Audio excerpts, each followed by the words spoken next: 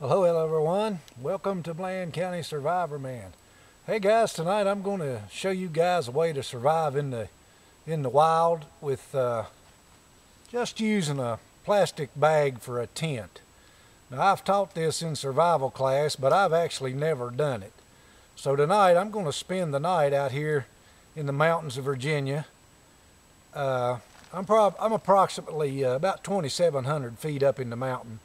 It's supposed to come a rain and snow tonight, and I don't know exactly how cold it's going to get, but it's going to be in the 30s. Tonight I'm going to use this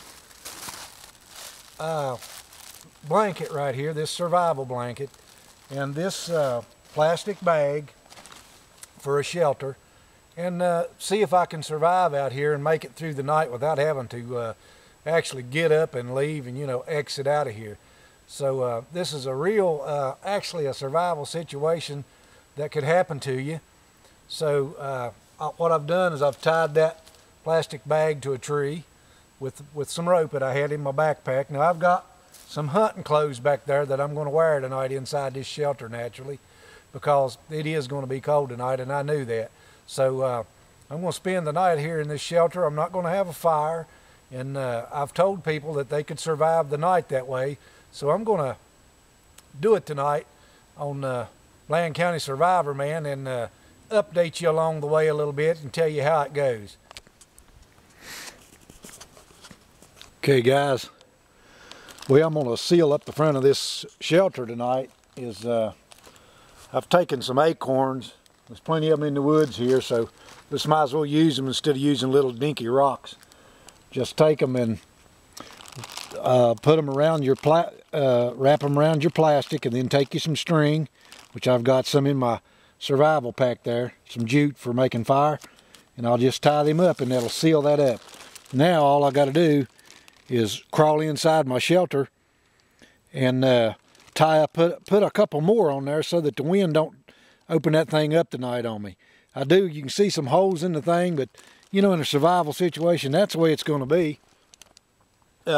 If you found a piece of plastic, it may not be a perfect piece of plastic, but still yet it could save your life. So that's the way it's going to look.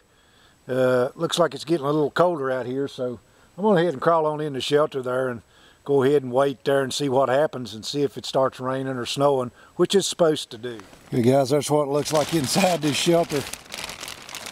This is surely not like sleeping at the house in your bed. But anyway, this is where I'm going to spend the night, because you can stay alive in a plastic bag with just a few little trinkets with you. So this is the way it's going to be.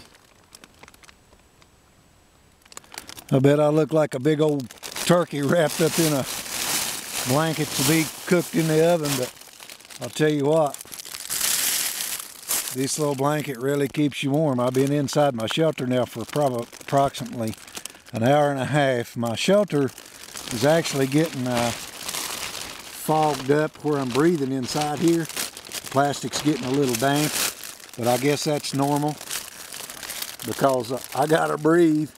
So I've got a hole at the bottom of the thing to let fresh air inside here, but the heat off of my body is going up through and condensating on the plastic, so it's getting it just a little bit warm or a little bit wet, but that's normal. Anyway, this little space blanket right here actually works. I mean, I am just toasty warm inside this thing. And right now outside, I think it's right about 39 degrees. So it's getting ready to get dark. Probably going to start raining and snowing. So that's what it looks like for right now. There's what she looks like after dark, guys. It's probably about 8:30 in the evening. It has started to rain outside, but so far I'm in here with my little bitty blanket, my little emergency blanket, and I'm just about as warm as I could be with my almost being at home in the bed.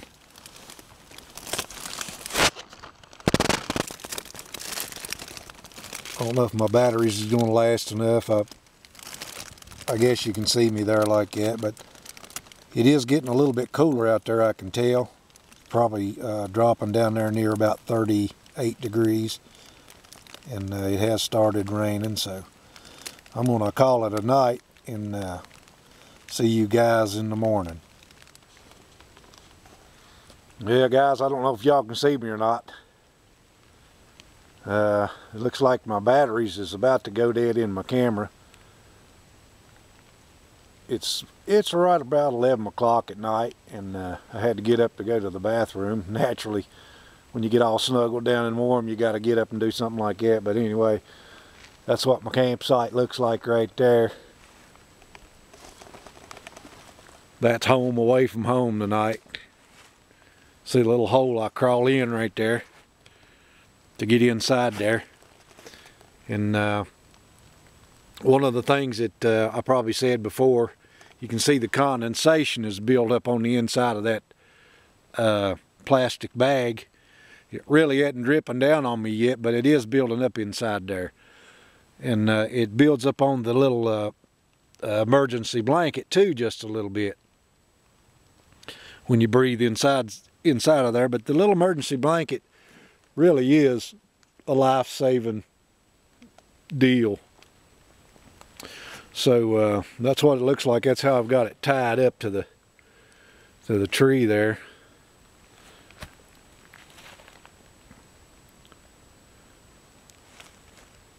And it's pretty cool out here right now, so I'm going to shut down here right now before I run out of battery, and see if I can get some more shut-eye. Well, good morning there, guys. I noticed it's currently cracking dawn out there. It's still pretty dead burn cold, but I tell you what, in my little shelter I've been doing a pretty good job of staying warm. I've had a few cold spots, that's natural, I guess, but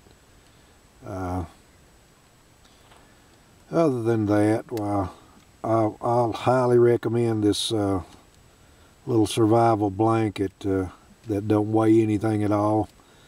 Couple dollars, get you a couple of them, and keep them in your survival pack.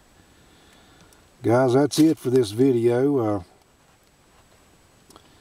And I'm going to get out of here and break camp and see if I can't make it on back down to the house. So that's another tip from your Bland County Survivor Man. Have a nice day.